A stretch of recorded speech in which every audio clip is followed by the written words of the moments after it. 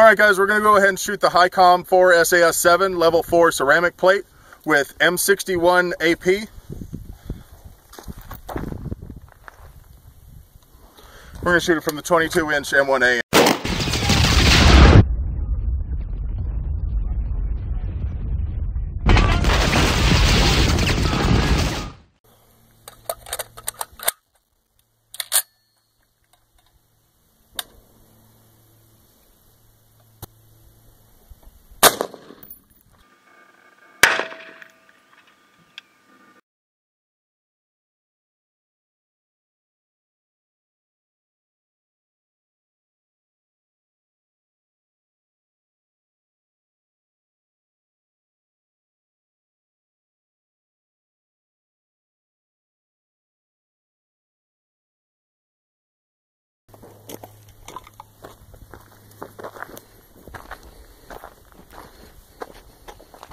Wow, look at that.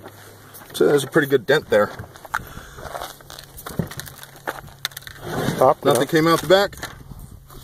Again, this plate's already been hit with 450 Marlin, 358 Winchester, a sledgehammer. Of course, this plate is rated for 30-06 AP, and the M61 projectile isn't quite as good at getting through stuff as the M2 AP projectile is. But you can see, it still did a real good job of stopping it.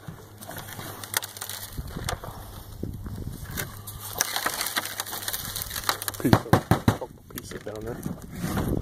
Let's see if we can find any. Yep, that's the penetrator. Crown that up like jacket.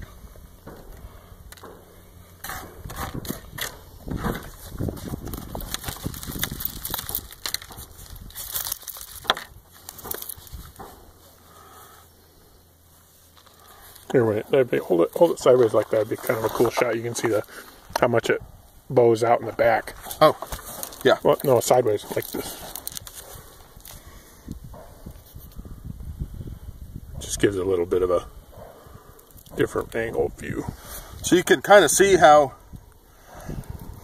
Which one is that? This one is the M61. Because that looks like that was on. It does seem the closest. Like. Yeah, it does seem like more back face deformation. I'm not sure if that's mainly a result of it having already been shot several times or a result of the penetrator just getting a little deeper into the ceramic layers than the all copper and lead bullets, or all lead with like copper jacket. Just kind of get a...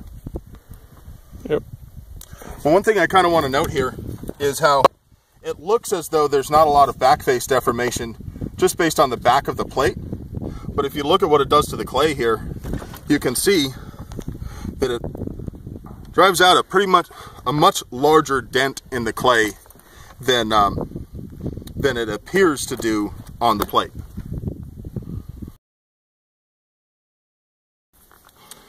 All right, so we just noticed that this spot here with these fibers on it is the spot that was right under the impact. You can see these kind of concentric circles in the pieces.